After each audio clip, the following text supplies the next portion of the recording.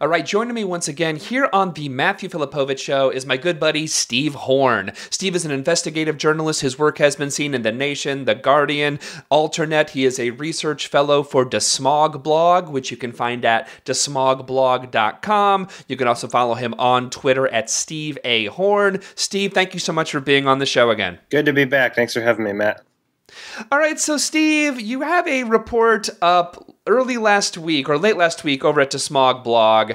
That's another one of these kind of gut punches when it comes to the Obama White House and climate change. You actually have a report on how the Obama White House is arguing against considering climate change consequences when it comes to approving energy projects. Tell us all about it. Sure. Well, this was a case that's dragged on for over 6 years. It was originally challenged, or it was a petition brought by a bunch of environmental groups, including Sierra Club, the National Resources Defense Council, and other groups, to get the Bush administration to consider climate change. Their Council on Environmental Quality, which is this unit of the White House it's kind of super secretive.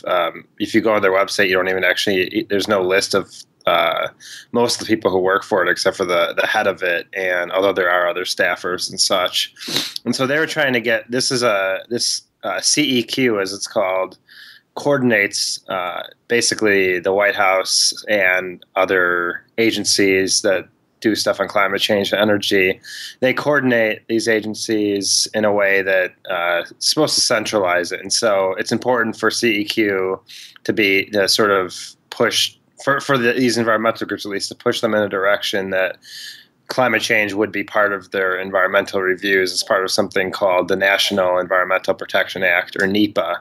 And so there's lots of criteria for NEPA, including environmental impacts, not necessarily climate change impacts, air, water, that type of thing. Climate still isn't necessarily part of NEPA reviews yet. And NEPA means you do an environmental assessment or an environmental impact statement, and there's public hearings and that type of stuff. And so what they wanted to do, these environmental groups, is push CEQ to push the other agencies to consider climate change as part of these NEPA reviews. And this was brought in February 2008, and it's really dragged on literally until this summer, and it might drag on past then. So it's 6.5 years later.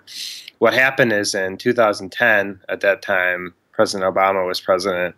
The administration finally responded, and they basically drafted something up and said, "Here's how we'll use climate change." So it seemed pretty promising.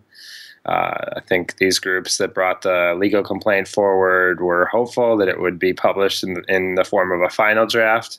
But what has happened is that it was never published as a final draft. So you can go on the internet, you can go to the White House website and look at that draft of how the CEQ is going to deal with climate change as part of a NEPA review. But there is no such thing as a final draft. And so they've sat on it for an extra 4 years after that. And what happened is these groups brought another legal challenge basically on the White House, dragging their feet. And the White House finally responded and said, finally in August, after that legal challenge was brought forward, and said, "Well, hey, the lawsuit is now moot because we've responded, so you should drop your lawsuit." And here's our so they're saying their response was this draft, which was never finalized. We've responded in this draft that's not actually policy yet. So just shut up and enjoy the draft that hasn't been sent out to everybody else, that actually isn't been implemented, that this draft should be enough. They said that was their response? That was part of their response. They said that we have done something. We do have a draft out there, never indicating if it's ever going to be published as a final draft. But they also said, and hey, we're also doing other stuff on climate change, including our climate action plan and several other things. So it's like an 8 to 10 page letter that they drafted in early August. And it didn't really, this wasn't like a lawsuit that got the most attention in the media or anything. I think Politico put something out in Morning Energy that the case existed, but they didn't really explain why it was important or anything. And so this letter was written, and they said, because we wrote this letter, you should, the judge should drop the lawsuit on the procedural stuff. So the environmental groups agreed to drop that lawsuit on the procedural stuff, but they still left open the possibility that they could re-sue CEQ for not actually doing anything in terms of climate change with NEPA. And so it's still up in the air. And I think, what my article said is, at least for now, the Obama White House is arguing against centralizing the consideration of climate change on energy infrastructure projects. And so what happens is that some agencies will talk about climate change in their reviews, including even the State Department for Keystone XL. That was part of their environmental impact statement. Climate change is discussed, but sometimes often it's not discussed at all. So if you look at the Bureau of Land Management and how they're dealing with coal, they're just leasing out so much coal, hundreds of thousands of acres, and that stuff gets exported to the global market. And climate change is never part of the discussion. So there was a big lawsuit that was brought against a coal mine in Colorado, and the judge said, "Hey, look, you need these environmental groups sued, including Sierra Club again and other groups, and